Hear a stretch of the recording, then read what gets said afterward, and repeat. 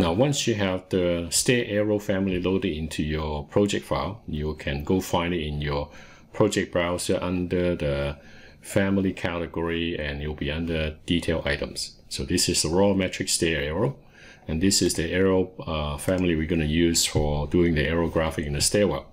So I'm just going to drag it in here.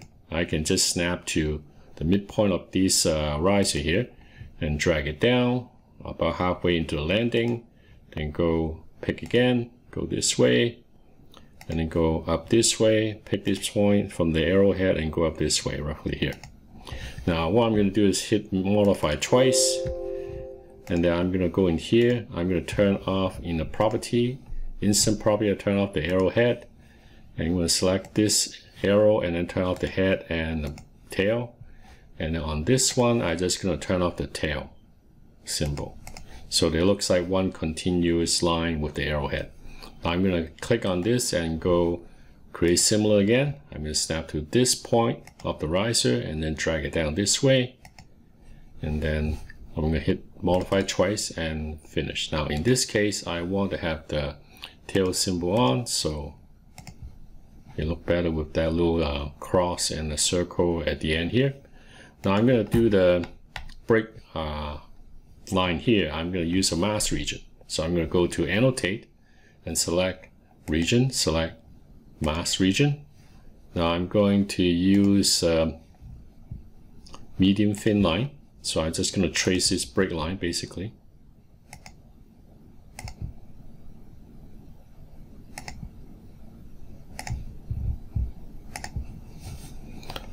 And I'm just going to copy this from here, roughly further down to here.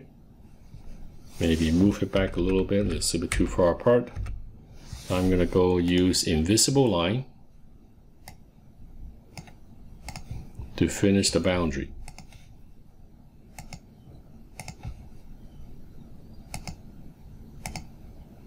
Oops, I think I select the wrong line, so I'm going to highlight these two line and then change it to invisible line.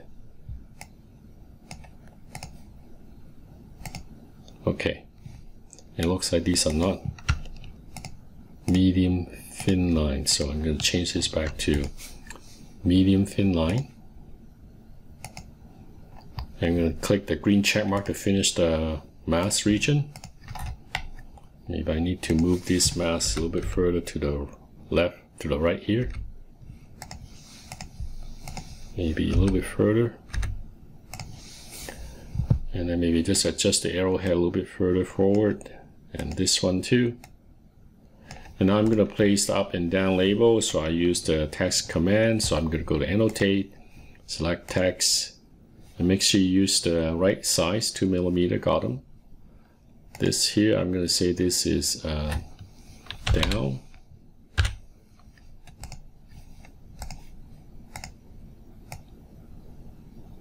And then copy this from here to here and change it to up. Now I'm going to turn these graphics into groups so I can actually paste it into a different level floor plan. So I'm going to use a window, select a whole bunch of things, use filter. I'm going to check none. I just want to have the text and the detail items. Apply, select OK, and I pick on a group. So this is going to be called stair arrow. Select OK.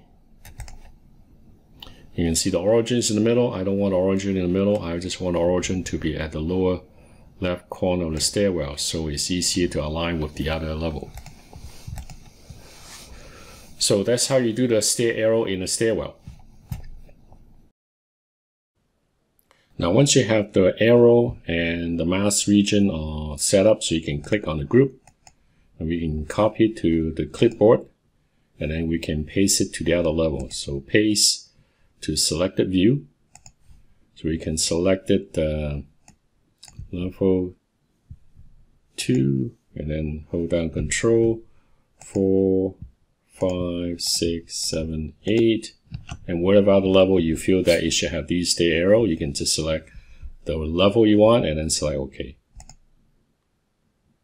So if I go to level 5, you will see the same arrow group line up perfectly in the stairwell.